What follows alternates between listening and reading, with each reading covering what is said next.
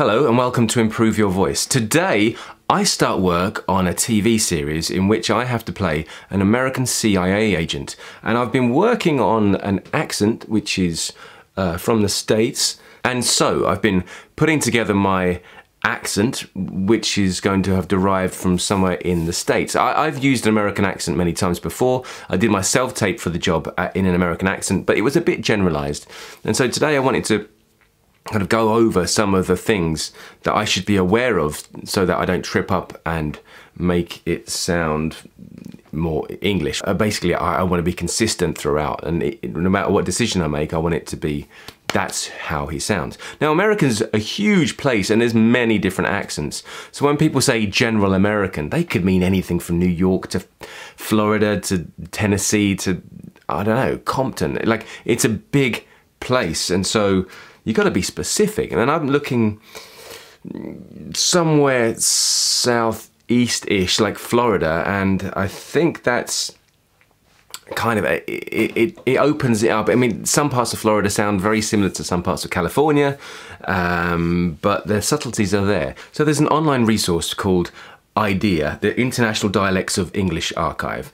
And basically over the years, these people have recorded people reading the same kind of text in order to create a catalogue, if you like, a library of voices speaking the same words in order for you to get a good understanding of how each person says things differently. So I've been using this, and it's really interesting. It's great.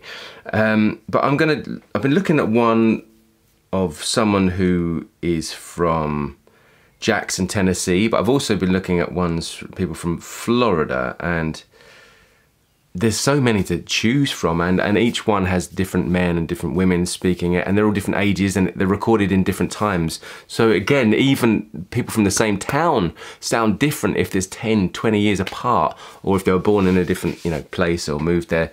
So it's pretty tricky, and I have to kind of narrow it down so I'm happy with it. So I want to stick with kind of what I already have and just double check some of the sounds to make sure I got it right. Now, so the first thing I noticed, and that I already know that I'm going to approach with the accent before I've gone into specific details, is that of air placement and kind of where is it that sound seems to kind of dwell as you create sound. Now that sounds a little bit as you speak. Now that might sound a little strange, but my own accent, naturally when I speak, the words bounce off my hard palate, and out.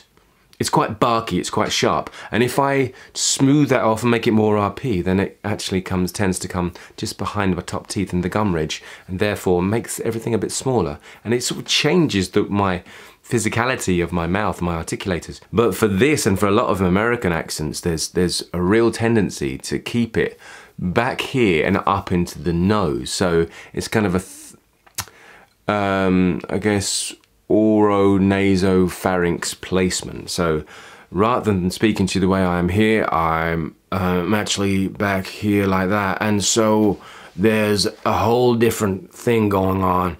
And what I find is when I do this, I have to really put some energy into it. For me, it's difficult to do that, especially at first. So so keeping that in mind, I want to also look at other points that are different to my own accent. And one of them is the R sounds. American accents, most of them at least, tend to be rhotic, which means they pronounce every single R that's there. Like, I didn't even pronounce R then. R, R. So they curl the R. You hear the R. But in my accent, I don't do that. So, unless it's a linking word, far away, otherwise I'd say far, near or far, near or far, not near or far. So there's another difference. So those two small things, that placement and the R, really, really, really make a difference. Now, it could be that I'm speaking more as if I have a generalized American accent. Or I may want to put in something that's a bit more twang, somewhere like Tennessee or some of the southern mid-states. But I'm not too sure about that because there's so many of them, and I would be generalized. So So I want to keep it maybe in a place that is a bit more open, and one of those accents that you could consider as general American if you're a Brit or somewhere from abroad. Next, we want to look at the vowels, because sometimes if we say A, E, I, O, U in English, or at least my accent, A is a diphthong, E, I, O, U. So they all have a kind of a thing like that. But does it happen the same in these accents? Let's have a listen. A, E, I, O, U. It seems to be less of a journey between that A and A. It's there, but it's much more subtler. E, E, E, I, O, O, O, O, U, U, U. And what happens is when you're putting the placement back in your throat more, it's different. You create a different sound, and you create different, your lips do something different, and your tongue does something different. So what I'm going to do, I'm going to take a line from this website, and there's a script called Comma Gets a Cure, which was designed by, let's have a look, Douglas N. Honoroff, Jill McCullough, and Barbara Somerville. And they designed this piece of text and this little story called Comma Gets a Cure in order to cover all the sounds, or the phonemes, if you like, that you might pronounce if you were speaking. And they've taken out specific words and made them into what's called lexical sets, so sets of words that go together. And so by going through those sets of words, you can sort of see where you're tripping up and where you're not being so accurate. And that's what I'm going to do. I'm going to go through the text. For now, I'll just read the first line. You can find this text online, Comma Gets a Cure, and it's quite useful because it goes through so many of the sounds. It's useful if you want to do an accent. So, well, first in my own accent. Well, here's a story for you. Sarah Perry was a veterinary nurse who had been working daily at an old zoo in a deserted district of the Territory. So she was very happy to start a new job at a superb private practice in North Square near the Duke Street Tower. So now, just considering the placement and the R's, and perhaps keeping those vowels a little bit simpler than my own, and not to make the journey so diphthongy, I'm going to try it in just a very simple way. Well, here's the story for you. Sarah Perry was a veterinary nurse who had been nurse.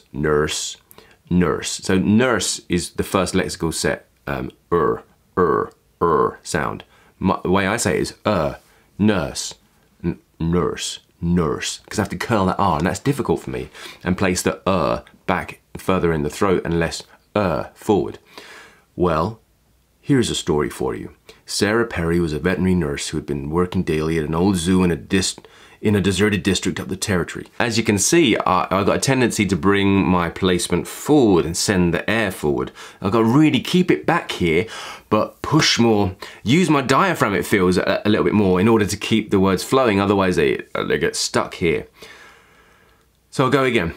Well, here's the story for you. Sarah Perry was a veterinary nurse who had been working daily at an old zoo in a deserted district of the Territory.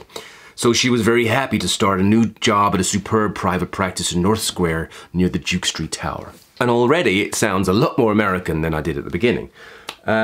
So let's take one of the difficult words, the word nurse, and find my lexical sets for that. So within the script, there are a bunch of words, and they've got kit, dress, strut, face, goat,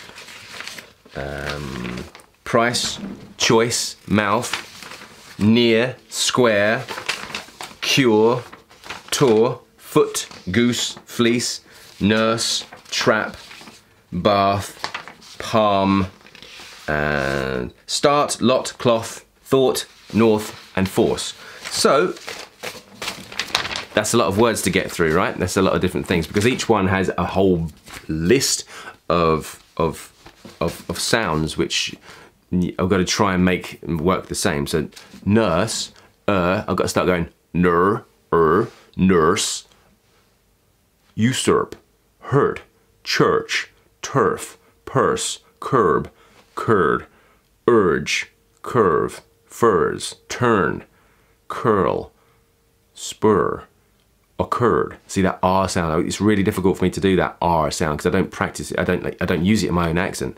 So really keeping that moving and curling is a new for me. So what I'm going to do is continue them with my old little trick, my finger in my mouth, which makes it a bit harder and makes the articulators work more. So then hopefully it will become easier when I get through it.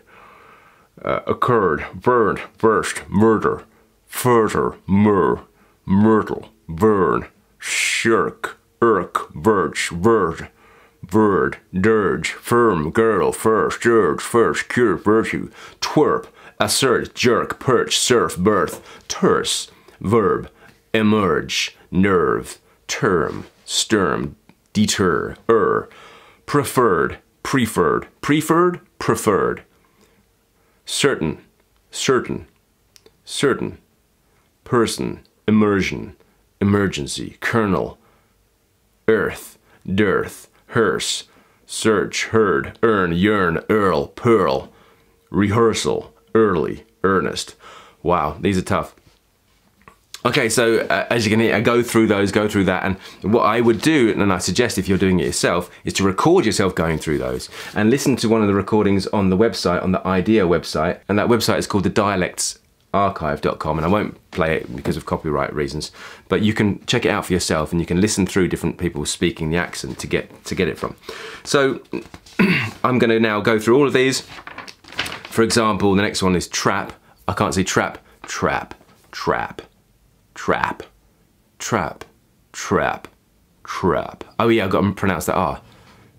Trap, trap, trap, trap, cat, batch, gaff, maths, mass, dash, cash, mad, rag, badge, have, jazz, ham, man, hang, shall, scalp, lamb, and hand, thank, lapse, tax. So what I've just realized was I was too in my throat and I need to put it more into my nose. And that has helped me discover that, just by doing that. Arrow, carriage, banner, abbey, tassel, cancel, panda. So if I go back to the nurse sounds, usurp, herd, church, turf, purse, curb, curd, urge, curve, furs. I can hear now already that it's a bit better because I put it more in my nose.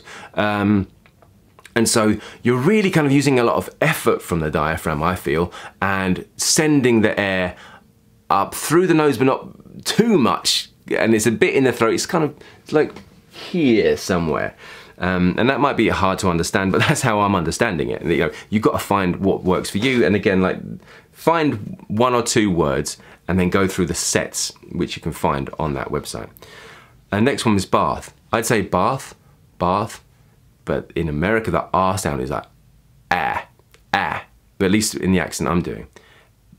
Bath, bath, bath, staff, giraffe, path, laugh, brass, class, glass, grass, grass, pass, raft, craft, graft, daft, shaft, aft, half, draft, clasp, gasp. Now if I were to actually do something more along the lines of Tennessee, staff, giraffe, there's more diphthong, so there's more of a movement in them. Staff, giraffe, path, laugh, brass, class, class, grass, pass. Okay, but I'm not doing that accent. Well, I might do because the director might ask me to do that, and better to be ready than not. But yeah, so then I've got palm, palm, pam, palm, palm. That's palm. Okay, palm, palm. So bath, palm, calm, balm, psalm, father, father, father, father. So the ah is in there.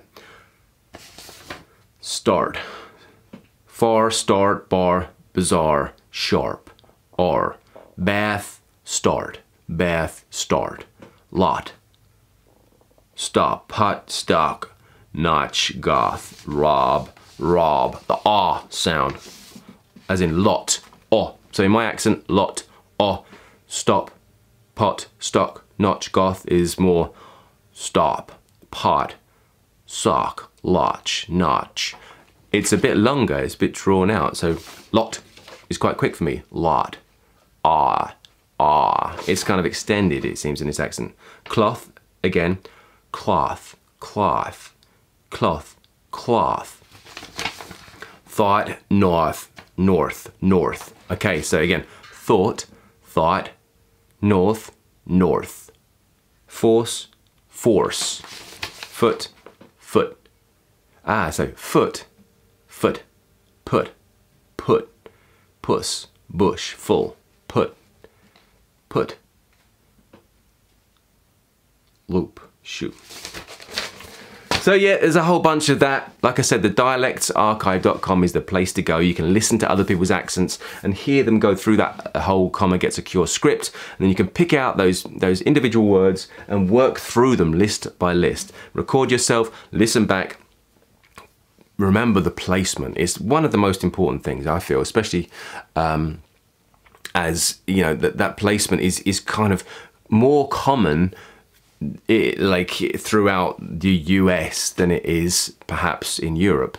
And so really take note of that if you're not from the States and you want to do an American accent, especially if you're from England, because we get caught up pushing our vowels and energy forward when we speak, and it's bringing it back here, yet still sending energy out at the same time. And that's the trickiest part. And then, of course, continuing with those R sounds. So those are only a couple of things, really. I'm not going too much into detail, but I just had to go over that. And so now I feel more comfortable that today I can go ahead and do some filming, safe in the knowledge that I've done the work, and I'll do some more work now, but I'm not going to share that with you because it's going to be boring, and it's from the script and it's not out yet, so you can't see that. Okay, so have a nice day. Thank you so much for watching, and I'll keep practicing. You keep practicing. Check out those websites, and if you enjoy what you see, you can buy me a coffee, buy me a book. There's a little donation button below. Thank you so much. Also, if you want to subscribe, you may do that. And if you'd like to give us a thumbs up or a thumbs down, I don't mind. It's great for the algorithm either way. I will see you next time. I'm Darren McStay. This is Improve Your Voice. And until the next time, look after your voice.